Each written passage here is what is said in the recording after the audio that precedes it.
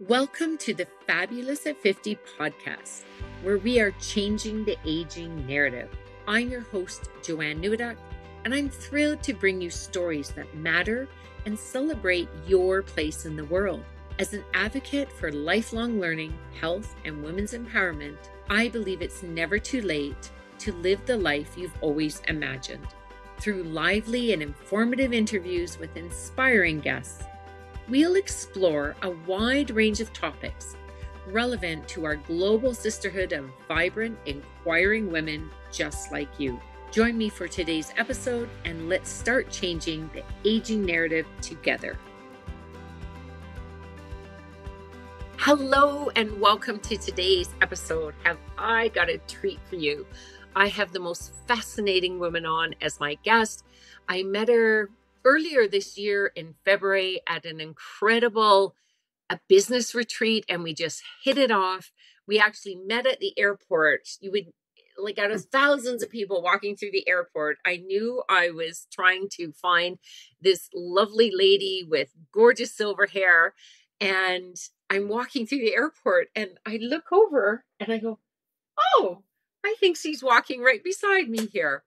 So today I welcome a woman who is an incredible artist, a true humanitarian, and award-winning, amazing woman. So today I bring you Patricia Gagic. Welcome, welcome, welcome. Thank you. Wonderful to be here. Yes. So, Patricia, share a little bit about where you are, where you're living. And I want to kick things off simply just with, how did you get into the world of art? Like, what was your journey to get there? Yeah. First off, I'm living in Ancaster, Ontario. So just outside of Hamilton. I do have a studio in Hamilton. And my career really, truly started, I guess, the minute I was put in a pencil in my hand, which goes back to when I was about 3 or 4 years old. And I started drawing, faces, Elizabethan ball gowns, all things that were not, typical. As time progressed, of course, you're influenced by everything and everybody around you. So I ended up becoming a banker. I was a bank manager, probably one of the youngest female bank managers when I was about 25 years old. And at that same time, I just continued to draw. And then I was really super fortunate to have the support of my husband, who said, you really should be painting. You've never tried that. So we bought watercolors. I got started with that. And then, the story evolves into, I ended up going to France to meet, to be at this wonderful little village. And I was able to see a piece of artwork by an artist by the name of Joanne Gagic. And I was informed he lived in Savoyon in Mont Ventoux in France, about 3.5 hours away from La Bigoud de Mézenc, where I was going to be staying. And I, in my brain, said, I need to meet this man. And so can I ask, just so I can follow? So you started off as a child, like just drawing more than just little stick figure people. But now that you're in France, you're a bank manager still, or is this I'm just wondering the timeline of when you were going off to France. I did segue from being a bank manager into starting my own management company, property management, bookkeeping company. I evolved into a number of things. I even built a retirement home, operated that for a while. So, wearing the left side, right side at all times in my brain, I was just super happy to be, an entrepreneur and discover things. So art was never far away from what I did.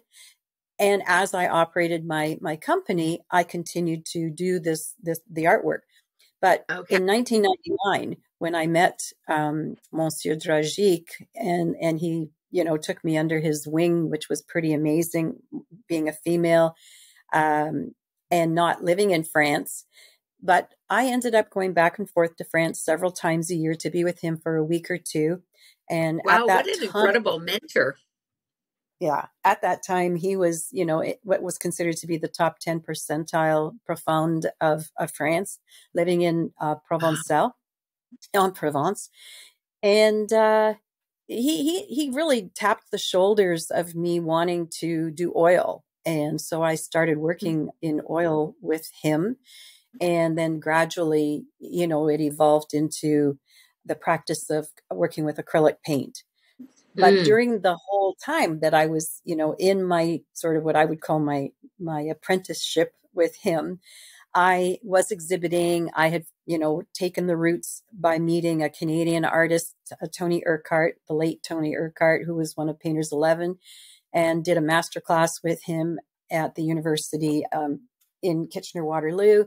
I worked on a number of really unique opportunities. So again, I was able to attend things through BB International Fine Arts out of Caslano, Switzerland. He took me under his wing. I was exhibiting at art fairs, so Art Zurich at the Congress House, Art Geneva, Wow.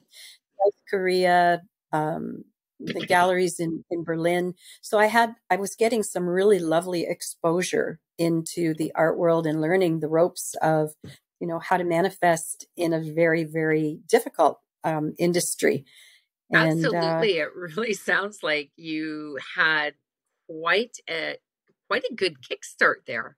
And what timeline would that be over? Was that you were going back and forth? Would that be like a 10-year window of time that you were in actually, your apprenticeship, as you said? yeah, it started again when we went in 1999. And the first year, so shortly thereafter, his rules were I didn't speak French. I had high school French. So he doesn't speak English. And so this was a Mm, bit of a challenge.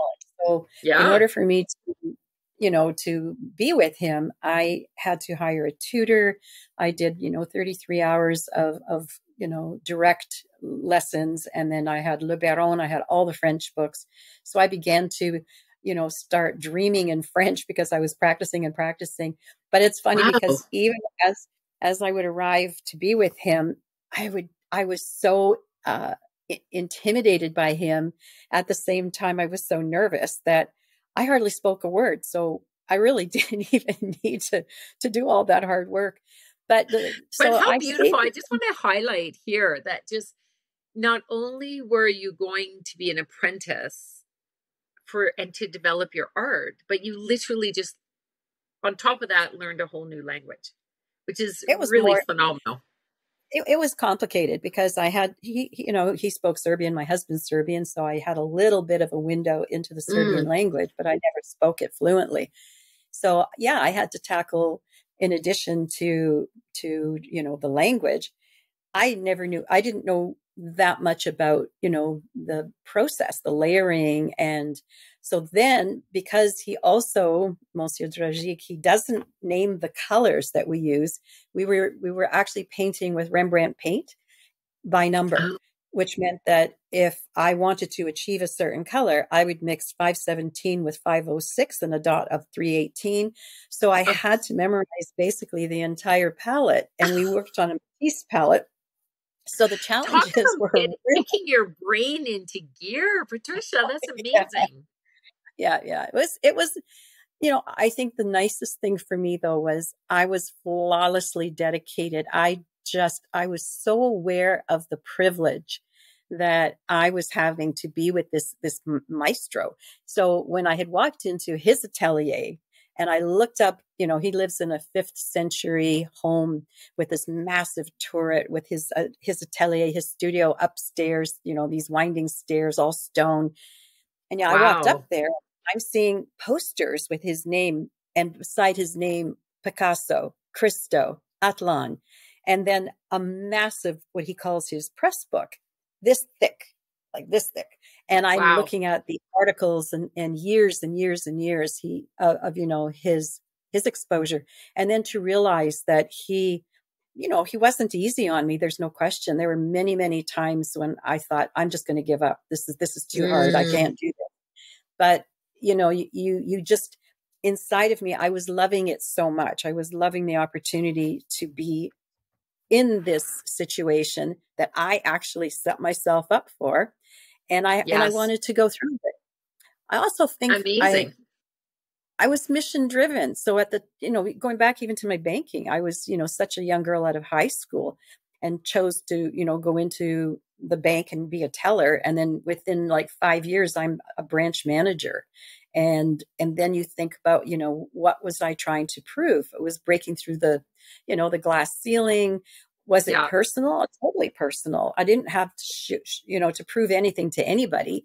But through the years, and we're going back now, into the early 70s, there were very few opportunities for women in some of those positions. So I also felt like I can do this.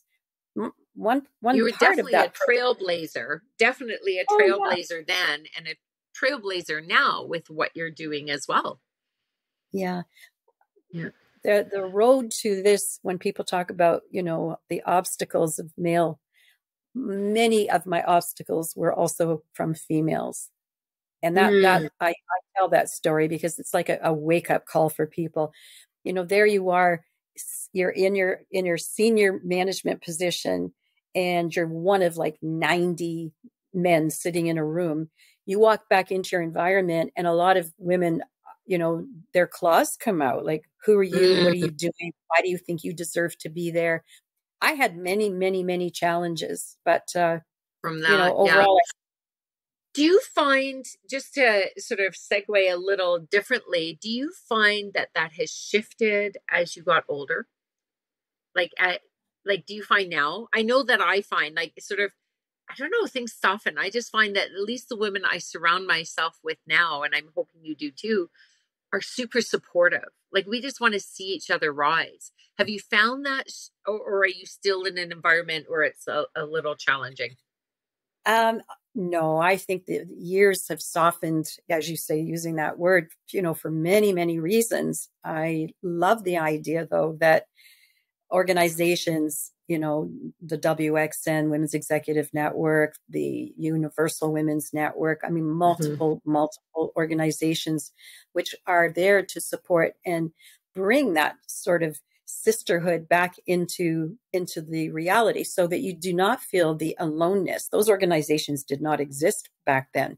So yeah, exactly. I think the mentality has changed. Many, many, many people who are in my world right now are, beyond supportive, like yourself. I mean, we are challenged by other things, but at the same time, we recognize that if we don't raise each other up, if we don't tap on the shoulders of someone else and say, here's an opportunity for this person, give them a chance, that's not going to happen.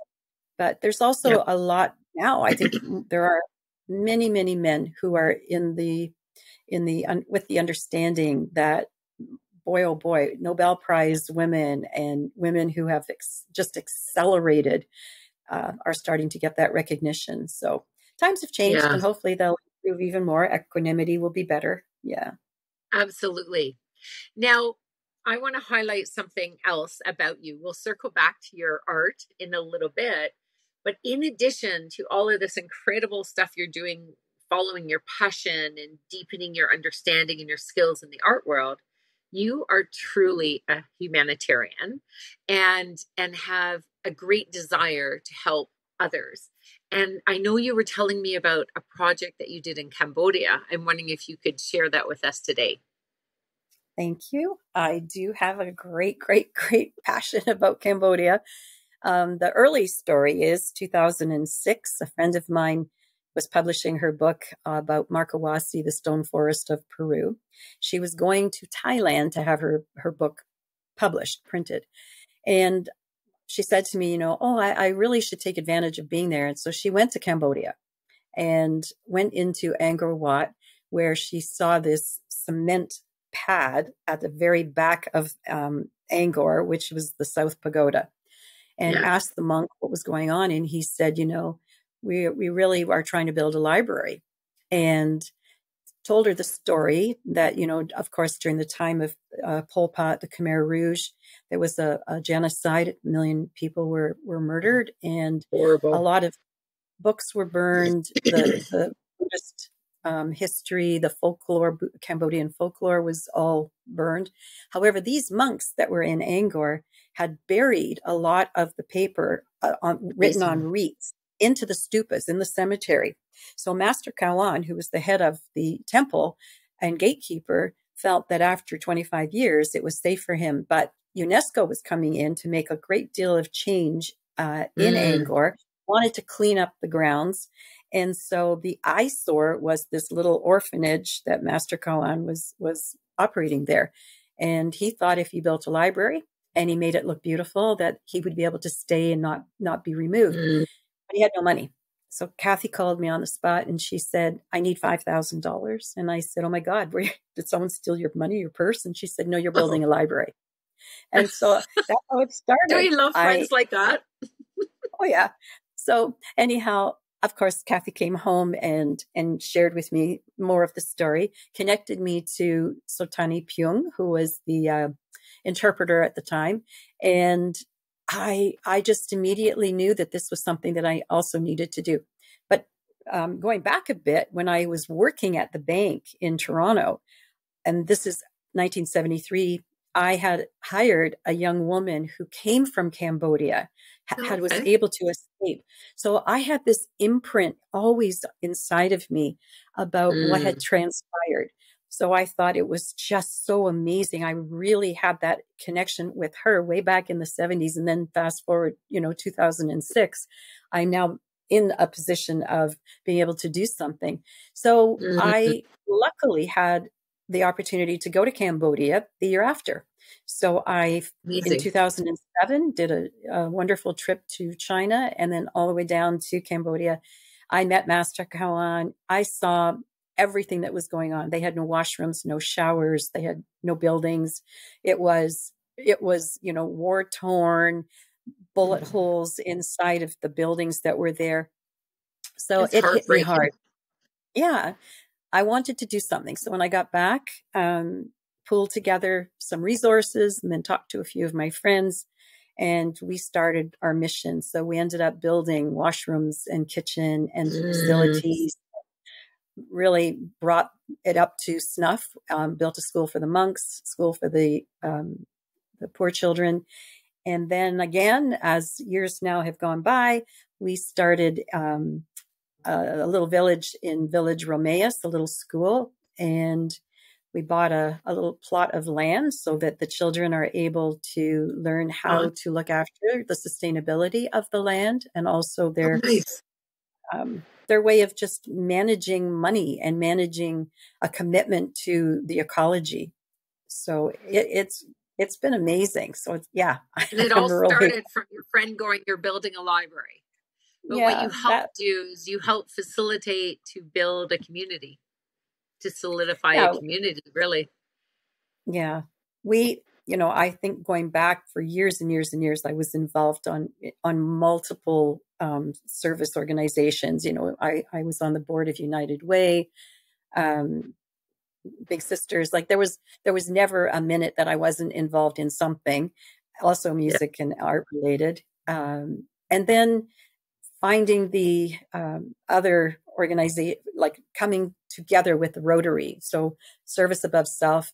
I'm a Rotarian, work very, close with our Passport Club in Oakville. I just love the people. I love the incentive of making a difference.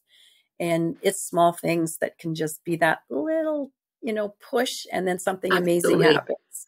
Yeah. Absolutely. Fantastic. Well, I was blown away by that. And I'm actually going to ask you to send me some of the pictures from that as well. Because I think in addition to this podcast, we can put up a blog on our website as well with kind of a little bit of the story and at least a few of the photos if people are interested in seeing that, because that's hard to do in the show notes when you're talking about a podcast. Thank you.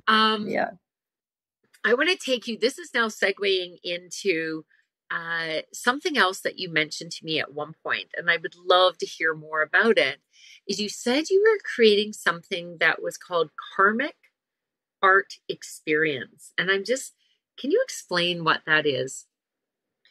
Yeah. I've studied a lot of different, oh my gosh, like way too many things. I feel like I was Joseph Campbell, locked away for 5 years. And I just wanted to know everything there was about everything from physics, superluminal particle, neutrino theory, playing chess, all of the above. But I really love and always enjoyed learning about the mind. And so Yes. I was able to go to the University of Toronto, and I did 2 3-year programs back to back, which were applied mindfulness and transformative mindfulness. And when I finished that, I realized that art in many, many ways is a therapy, even though I do not want to do, a teaching of that. But I was taking the meditation, the mindfulness, and the process of all that I could into what I wanted to give people, which was a karmic art experience. So basically, it's tabula rasa. So before COVID, I started doing this, and I had a small group of people. Everyone gets a canvas, and definitely you have, certain and specific paints. I walk you through a process of music, doing meditation, and then I do the words of incentive, like what are we going to try to master, to achieve. And at the end of it, it's probably about a 3-hour experience. You walk away with a completed painting, but it's also super, super emotional because we work on creating something that you did not realize you had inside of you. It tackles things in a very different way. I've always, I've Beautiful. always loved words. And as an author, you're always looking at what are the highest and best use of your time, and how do you achieve or bring somebody into a new space. So the combination of art and music really, really seemed to solidify things for me. And I super love doing it. I love helping people. And so that's going to be launched more, professionally, I would say, like in a business capacity in Wonderful. Well, 2024. if you happen to make it to Calgary, I will definitely sign up for one of those All incredible righty then. experiences, or maybe when I'm back in Ontario visiting next summer, if it's Sounds up like a and running, plan. then it Good. it does sound wonderful, because art and music truly, out of everything, binds us as a human race, regardless of language, culture, religion, anything. Our art and our music can connect us. It doesn't matter if we speak the same language in words, right? Right. So for art is just so phenomenal. I want to circle back to your art for a little bit, because Okay. it is quite incredible. And but you do some really fun things, yet you have your very what would you say your art style is? I think of it as abstract, but I'm wondering, is there a better term for what type of art you do? Uh, I again, it's transformative realism. Okay. My theory behind it is complex simplicity, where we analyze everything in front of us, but we all have a different way of examining it. I love the etheric idea of taking the emotion and just playfully allowing it to reveal itself. And so sometimes the paintings can be very, dark. There are other times when they're very, very, mysterious. But that, for the most part, I think is it's the truth. It's the soul Yes, revealing itself. love Yeah. it. And because of this depth of your art, you have recently received a wonderful award, and actually a couple. And I know that very recently you just got back from Paris. Can you tell us a little about that? Yeah. So actually just back on Yeah. Tuesday, and I I was the At the time of recipient this of, recording. yeah, Because it'll yes, air in about a week. Yeah. So, exactly. yeah, Okay. within the last week So or two from listening to this. yeah, so I was honored by the Academic Society, Arts, Sciences, and Letters to receive a silver medal in painting. This is actually my third medal to receive. I did receive the Fantastic. silver medal in photography from them, and also the pewter medal in painting in previous years. So this, Nice. again, it's a very exceptional event. 600 people in the room, and you're one of the very few who is recognized as How an did that international feel? artist. How did that feel to you? You're sometimes feeling, not to take it away, but of all the artists in the world, you know, it's the why me, but at the same time, then you look back and you say, why not? And, you know, you do your work, you're recognized for it. I did receive another medal, really important one, at the Salon National Beaux-Arts in 2017, which was a gold medal in photography, which was the highest award achievable. And this was held at the Carrousel du Louvre in Paris. So again, Amazing. first female, first Canadian to receive that honor. And, you know, if you sit back and you say, you know, thank you. I love that you're saying that. If I can point out what's pretty amazing is you started off shattering the glass ceiling for a bit in your world as far as like young female bank manager back in the 70s. And now, you know, certainly a woman in midlife and beyond, like really we're talking on this podcast often about changing the aging narrative. And look at you now, you're still doing that. Like you said, first female, first Canadian, you know, it's you are just, I think you are just getting better and better, which is thank you. Fantastic. And I really would love to see where you're going to next. Actually, that's a question I'll ask you is like, what's on your horizon next? Do you have, I know that the Karmic Art Experience, you're launching that, but is there anything else you can give us a little hint on where you're headed? So I'll share this. So I literally just a few weeks ago had my 70th birthday. Ooh, so congratulations and happy birthday. Well, thank you. So when you sort of pool together what you've done, where you're going, and then you look at this window of time. And again, who knows how much time anyone has, but I've made the decision that I'm not going to hold back on anything. I don't think I ever have anyways. Pushing the envelope. Sound like you have. Yeah, pushing the envelope on multiple levels. So, you know, even in consideration of the music, you know, I've played guitar since the 70s. I have a piano. I'm not a very good pianist, but I became engaged in drumming. And so literally 2 years ago. I was going to ask you about that. Ago, picked up the sticks and had the fortune of, you know, being taught by a professional who is an amazing drummer. So there was a percussionist. And I was just able, the synapses just somehow clicked in for me. Always hardcore music person. And so I think I heard the beat, the vibration equally as I do the painting feeling. So my obsession now is to continue drumming and encourage people, like no matter what it is, it's never too late. There, you know, I kind of feel like there's no such thing as time. You experience it in this second, in this moment, and you can't be thinking about the future and you can't go back to the past. So why are you wasting your thoughts? Why are you wasting your time thinking about should I or shouldn't I, when in fact, that's what you should be doing. If you're even thinking about doing something, then just do it. Why, you know, get yourself just going keep on doing it. Like your age should be a non-issue. It's like, if you're feeling like this is something you want to do, just do it.